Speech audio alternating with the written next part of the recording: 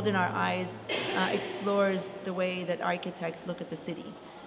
In that sense, it is the way that architects observe, represent, and also learn from the city, and use that learning in also their designs and in their future work.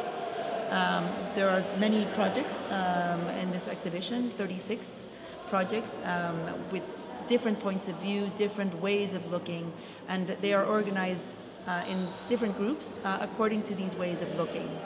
Yes, and we try to make a kind of very comprehensive survey of examples from many different places, so Asia, Europe, Latin America, North America, somehow to see how the urban condition, that is how the majority of humanity is living, is being inspiring for architects, and is also a place of very intense political action, because if you change the city and the territory, sometimes through design, sometimes through policy, it's possible somehow to have a positive impact on the lives of everyone. So architects have a certain knowledge and expertise in how to represent the city, so we wanted to give a kind of broad understanding of these strategies. So we had 2 years of research, from which we extracted 36 projects. So each project is one author or a group of authors, and then we organize these according to some themes. And the themes are 7.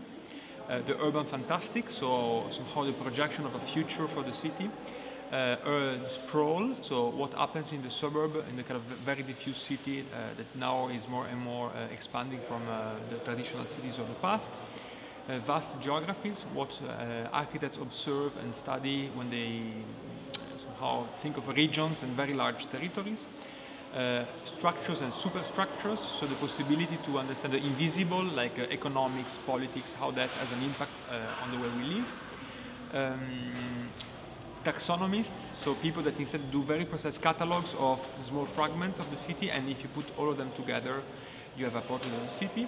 And the last one would be the representation of the everyday life in the spontaneous city. So in a sort of way, citizens change the city, and architects document how these transformations are happening somehow outside of their control. And actually there's one more, which is the predominance of geometry. So some research that they think that the geometry of one place, of one city, is still very strong, a kind of skeleton on which then you can put transformation.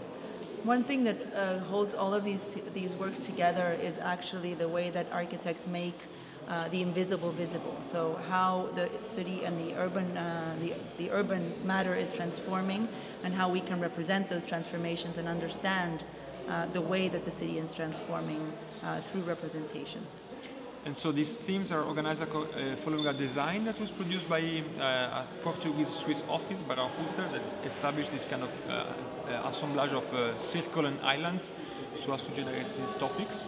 And the material that the people will find is a combination of models, drawings, videos. So we also wanted to show how the tools that are used by architects are very diverse. So there's not only one way of using architectural representation. That you will see around. It's textile, it's drawing, it's axonometric, it's perspective, it's interviews. It's quite vast palette of tools of representation.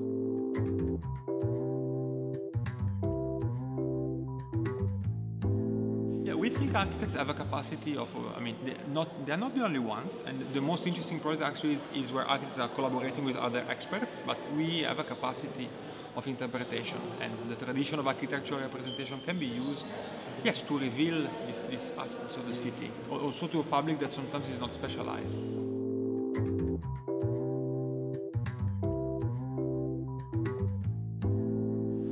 Different, of course there are different points of view, some more positive, some more critical, but I think architects have a capacity to transform things into positive, and so even the more critical aspects or the more critical issues that are brought up are still, I think, put in a positive light. In that sense, what you mentioned about the politicians is true. I think, or we think that architects have that capacity, and maybe they've been marginalized a little bit, but in the end, through these representations, they make things appear to a larger audience, and so can involve also a larger audience in the decision-making process. Yeah, actually, a lot of the things in the show you will not. I mean, people will notice they generate discussion, they generate debate. So, a very beautiful drawing is not just a beautiful drawing; it's something that people can start to have a conversation about. So, in that sense, we're quite optimistic, and we think that there might be a way to have architects again around the table producing these visions around which then you can somehow associate different cities. There are two cases, one in New Jersey, one in Rio de Janeiro, where exactly what architects have been doing is providing their expertise to generate conversation between citizens, politicians, companies, private, public sector. So it's really the kind of like the visibility of what was on the table that allowed people of very diverse race, religion, economy to be starting to have a conversation together. So no, I would say that we were positive. After 2 years of work.